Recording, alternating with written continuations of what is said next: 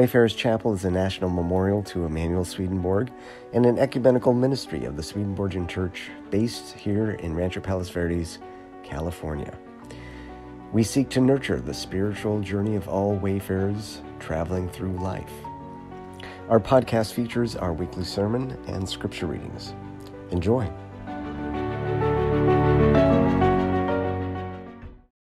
The Hebrew Bible reading this morning is from 2 Kings chapter 2, verses 1 to 2 and 6 to 14. It says,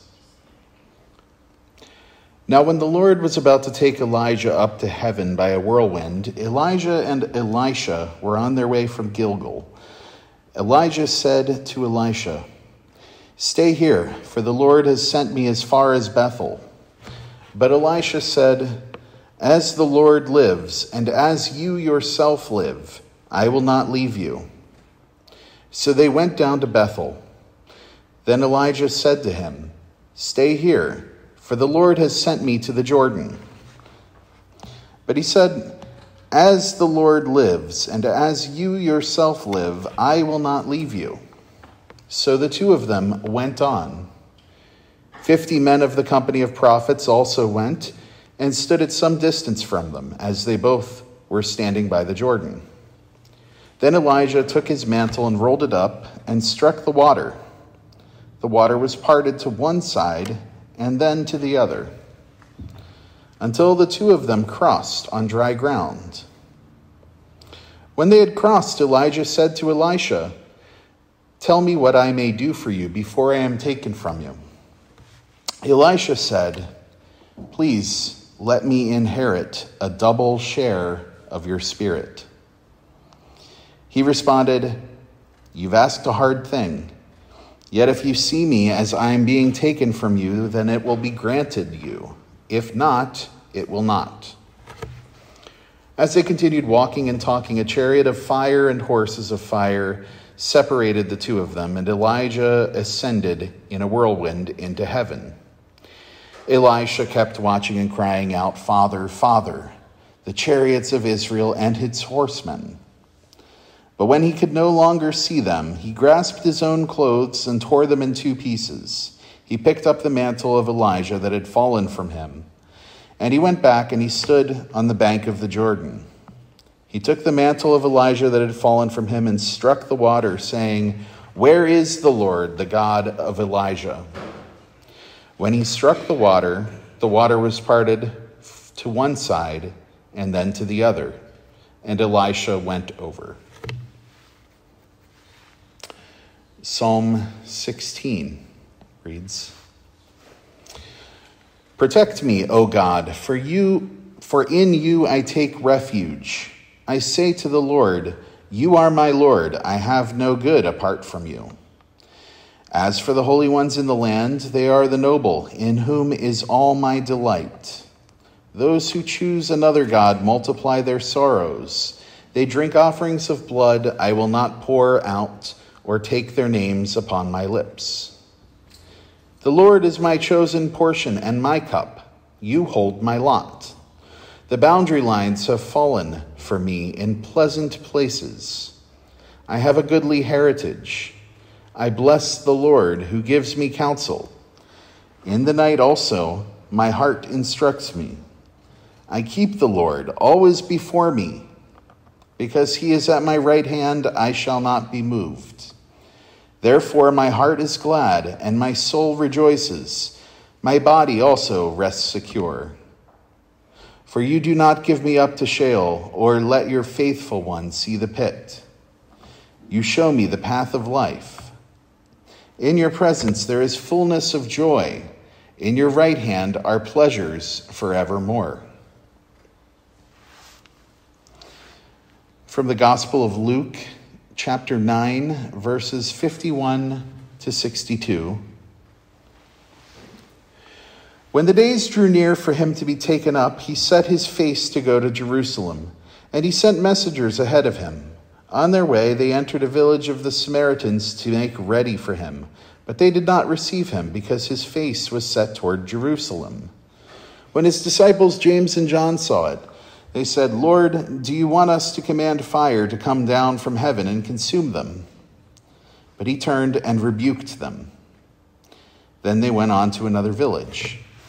As they were going along the road, someone said to him, "I will follow you wherever you go." And Jesus said to him, "Foxes have holes, the birds of the air have nests, but the Son of Man has nowhere to lay his head." To another he said, "Follow me." But he said, "Lord, first let me go and bury my father." But Jesus said unto him, "Let the dead bury their own dead. But as for you, go and proclaim the kingdom of God." Another said, "I will follow you, Lord, but let me first say farewell to those at my home." Jesus said to him, "No one who puts a hand to the plow and looks back is fit for the kingdom of God."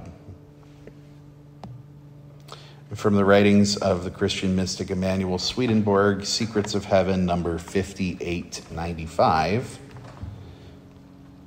Jesus said, "No man putting his hand to the plow but looking backward is fit for the kingdom of God.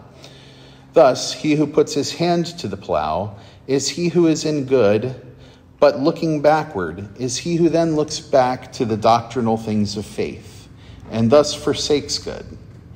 It was on this account that Elijah was displeased that Elisha, who was plowing in the field, when called, asked that he might first kiss his father and mother. For Elijah said, 'Go, return, for what have I done to thee?'" And now may the Lord add blessing unto the reading, hearing, and living out of these holy words. Amen. A man is robbing a house. Once he breaks through the window and starts stealing items, he heard a parrot say, "Jesus is watching you. Jesus is watching you." The man ignores it, moves on. Parrot starts speaking again. "Jesus is watching you. Jesus is watching you." The man turns around and says to the parrot, "What kind of man has a parrot that says Jesus is watching you?" The parrot replies, "The same man who has a Doberman named Jesus."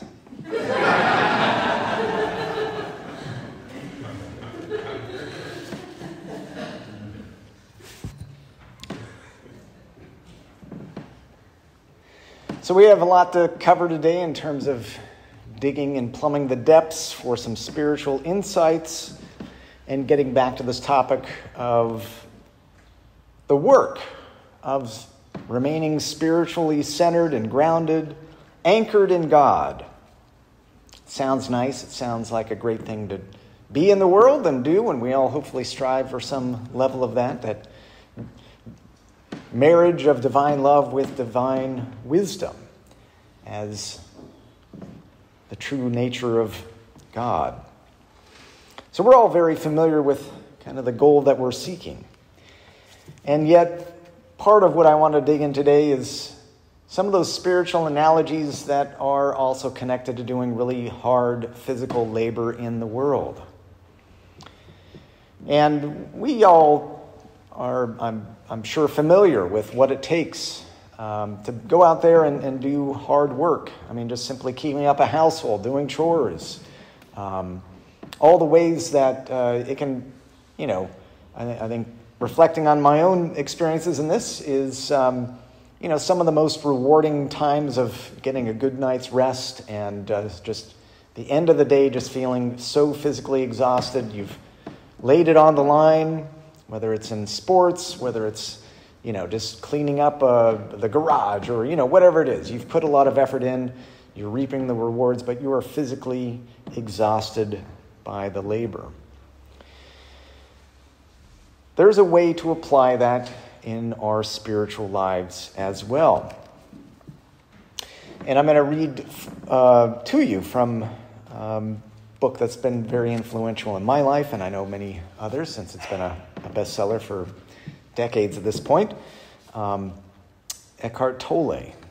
He wrote The Power of Now, and that got published in 1999, and then A New Earth in 2004. He's only written 2 books.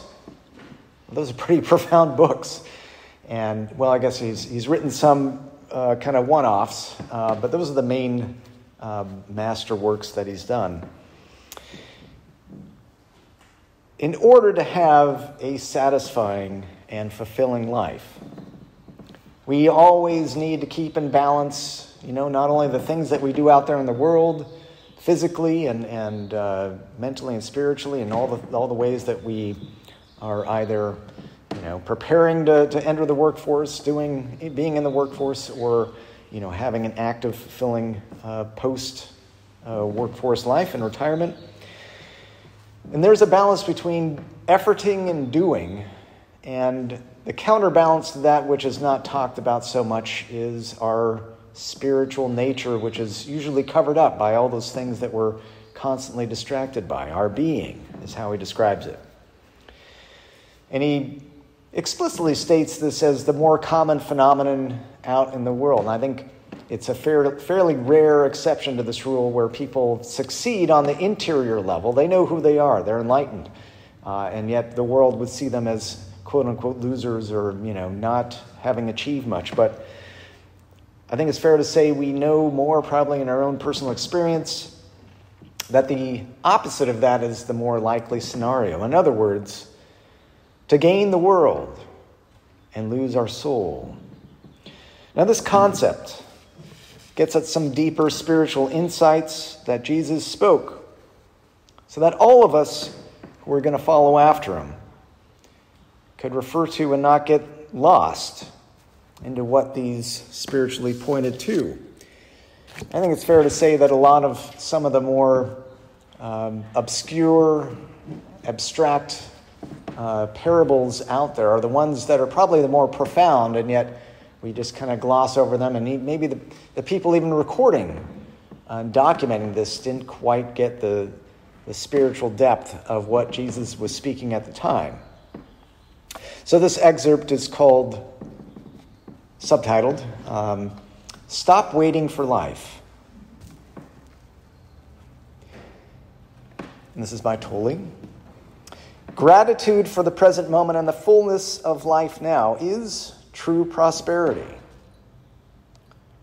Are you a habitual waiter? How much of your life do you spend waiting? What I call small-scale waiting is waiting in line at the post office, in a traffic jam at the airport, or waiting for someone to arrive, to finish work, and so on. Large-scale waiting is waiting for the next vacation, for a better job, for the children to grow up, for a truly meaningful relationship, for success, to make money, to be important, to become enlightened. It is not uncommon for people to spend their whole life waiting to start living. Waiting is a state of mind. Basically, it means that you want the future. You don't want the present. You don't want what you've got, and you want what you haven't got. With every kind of waiting, you unconsciously create inner conflict between your here and now, where you don't want to be, and the projected future, where you want to be. This greatly reduces the quality of your life by making you lose the present. There is nothing wrong with striving to improve your life situation. You can improve your life situation, but you cannot improve your life. Life is primary. Life is your deepest inner being. It is already whole, complete, perfect. Your life situation consists of your circumstances and experiences. There's nothing wrong with setting goals and striving to achieve things. The mistake lies in using it as a substitute for the feeling of life, for being. The only point of access for that is the now. You are then like an architect who pays no attention to the foundation of a building but spends a lot of time working on the superstructure. When you catch yourself slipping into waiting, snap out of it. Come into the present moment, just be and enjoy being. For example, many people are waiting for prosperity. It cannot come in the future. When you honor, acknowledge, and fully accept your present reality, where you are, who you are, what you are doing right now, when you fully accept what you have got, you are grateful for what you have got, grateful for what is, grateful for being. Gratitude for the present moment and the fullness of life now is true prosperity. It cannot come in the future. Then, in time, that prosperity manifests for you in various ways. If you are dissatisfied with what you have got, or even frustrated or angry about your present lack, that may motivate you to become rich. But even if you do make millions, you will continue to experience the inner condition of lack. And deep down, you will continue to feel unfulfilled. You may have many exciting experiences that money can buy, but they will come and go and always leave you with an empty feeling and the need for further physical or psychological gratification. You won't abide in being, and so feel the fullness of life now. That alone is true prosperity. So give up waiting as a state of mind. When you catch yourself slipping into waiting, snap out of it. Come into the present moment. Just be and enjoy being. If you are present, there is never any need for you to wait for anything. So the next time someone says, "Sorry to have kept you waiting," you can reply, "That's all right. I wasn't waiting. I was just standing here enjoying myself." Enjoy in myself. So there's a lot of spiritual wisdom and insight in what I just read. And the greater challenge is to actually apply that in our life, so it moves from the theoretical to the experiential, where we actually feel that connection to this moment, to that joy that isn't caused by some external force out there. It isn't fleeting. It isn't like we just won the lottery and then we suddenly feel excited, or our sports team just won, so we're going to feel excited for a few moments. It's a much deeper, more profound experience that has to do with really allowing our true nature to shine forth in the world. And so taking that insight, I want to apply it to some of the scripture because it does unpack and unlock a whole lot that is there in the Bible and yet gets glossed over so frequently. In our first scripture reading this morning with Elisha and Elijah, I recently did a sermon that addressed some of that, and I'm going to kind of cut to the chase on what's really important in terms of this lesson applied to this reading from the Old Testament. So if you look at it with spiritual eyes and ears that are open, this same theme of remaining present to the moment is there in the Old Testament story from 2 Kings. These relationships can be found throughout time and throughout various religious traditions, from east to west.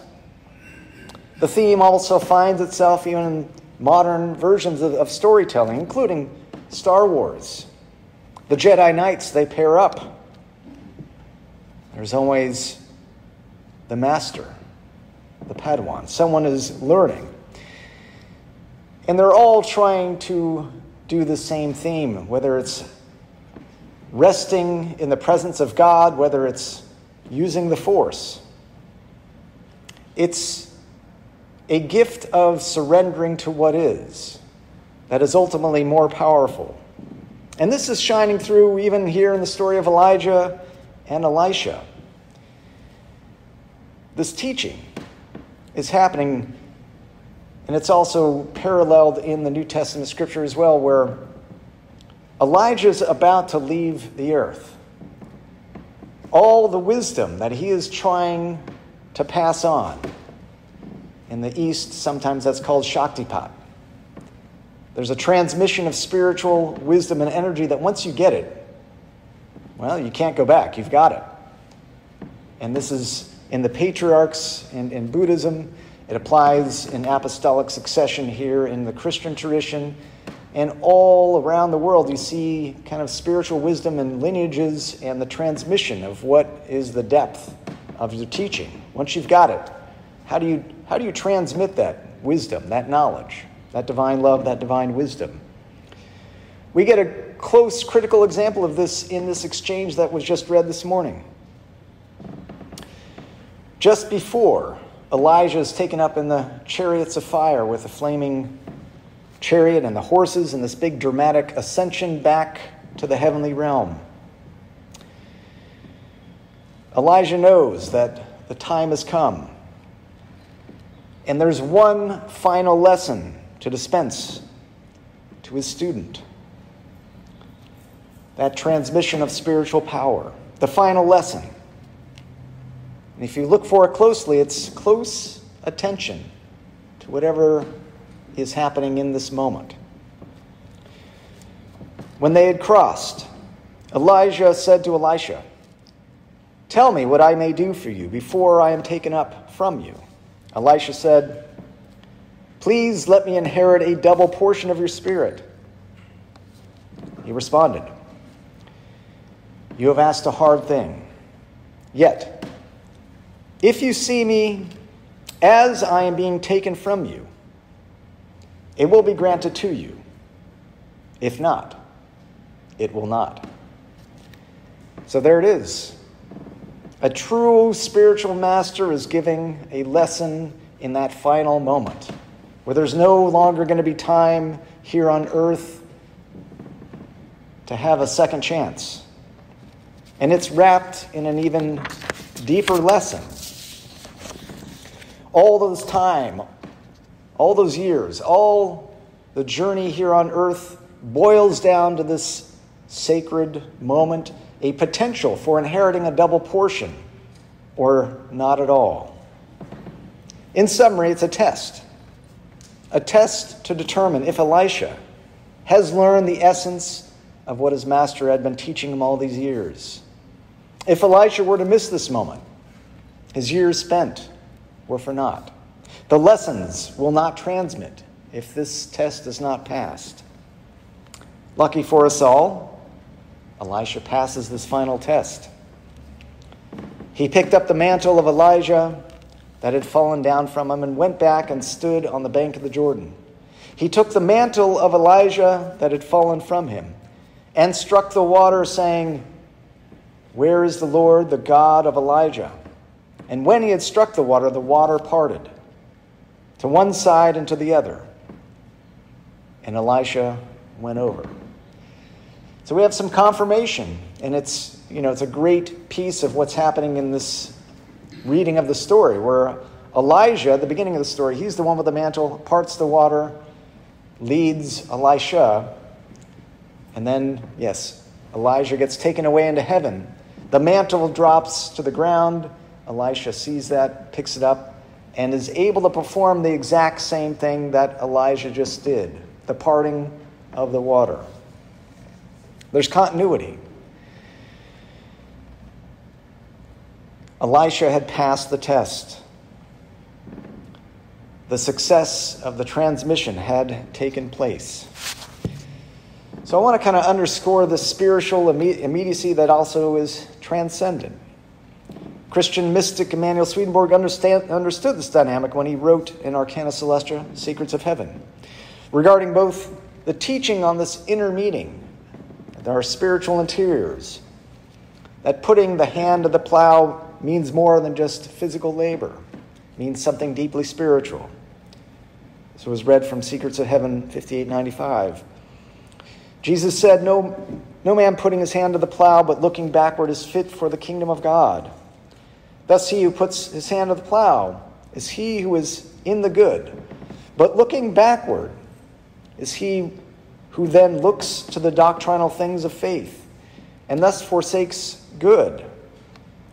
It was on this account that Elijah was displeased with Elisha, who was plowing in the field when called, asked that he might first kiss his father and mother, for Elijah said, "Go, return, for what have I done to thee?" So here we have some interesting connections, not only with the Old Testament, with what the observations of Swedenborg are, but we are now ready to kind of plumb the depths of what we learned in our New Testament scripture reading, where Jesus says some things which on the surface seem kind of harsh. but at the deeper level make perfect sense. There's a spiritual paradox here. It's hard work. It is challenging to be that focused in this moment so that everything, listening to the surroundings, paying close attention to these critical moments which have lasting consequences, are all present.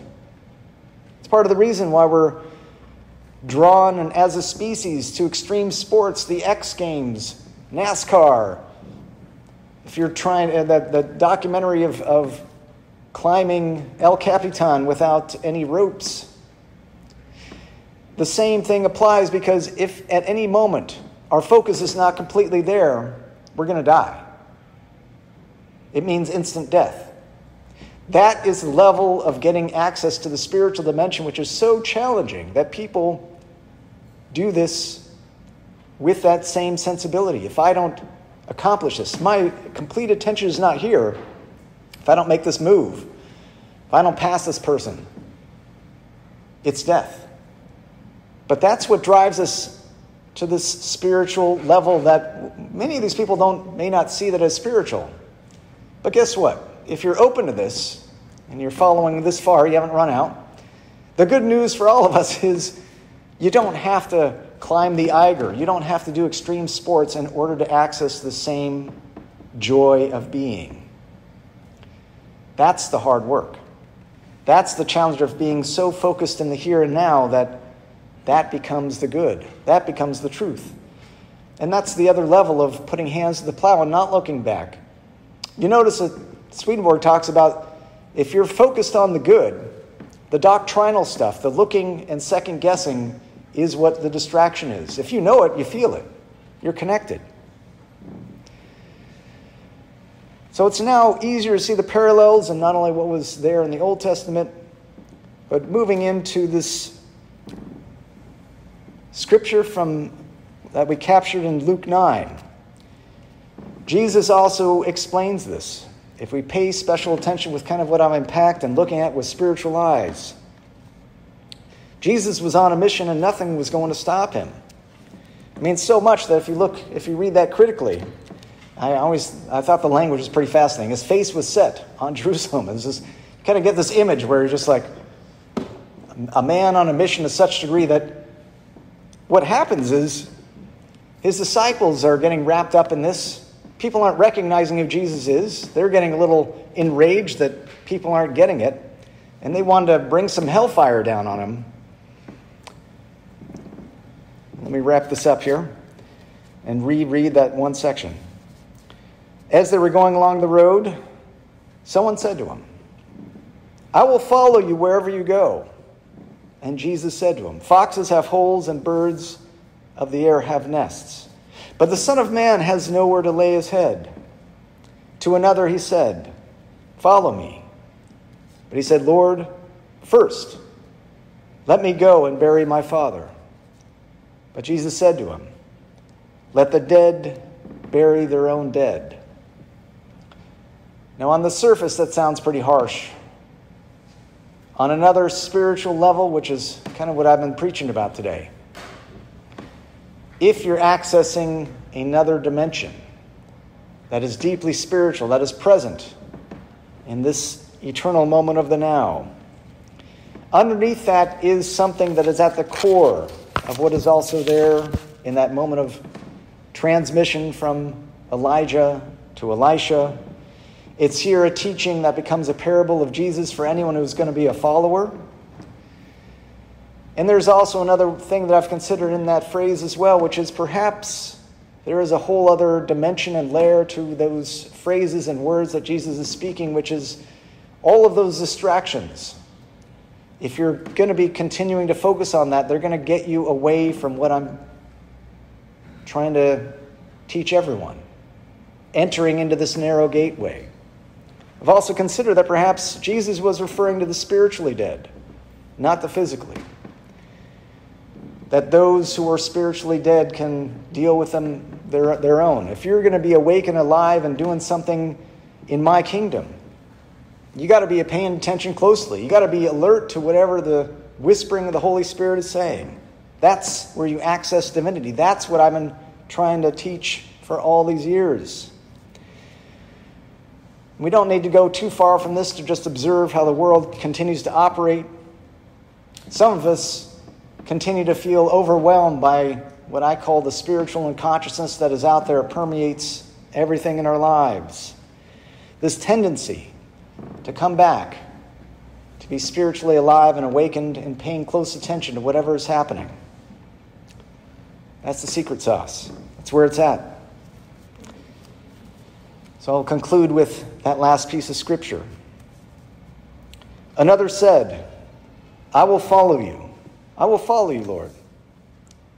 But let me first say farewell to those at my home. So just a little bit more setup.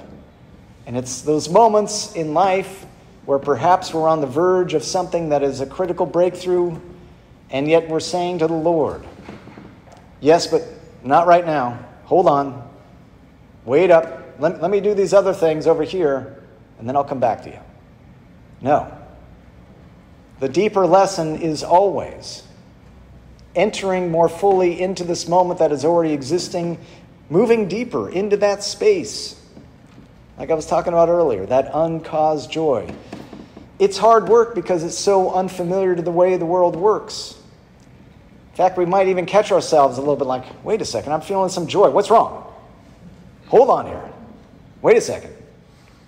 I'm more familiar with this over here, this outdated version of things, but it's more socially acceptable. So this is what I find in plumbing the depths of our scripture readings this morning as the essence of lived spirituality that you can connect with at a deeper level of our being, where Jesus says to him in response to that, no one who puts a hand to the plow and looks back is fit for the kingdom of God. When we too access this same lived experiential connection of this moment, where nothing could possibly add to what we're feeling, we're also joining with Jesus in living out and following the Lord into this eternal kingdom. We're remaining spiritually present. We're doing that hard work of putting our hands to the plow and remaining in the light of Christ. May the Lord so help us all. Amen.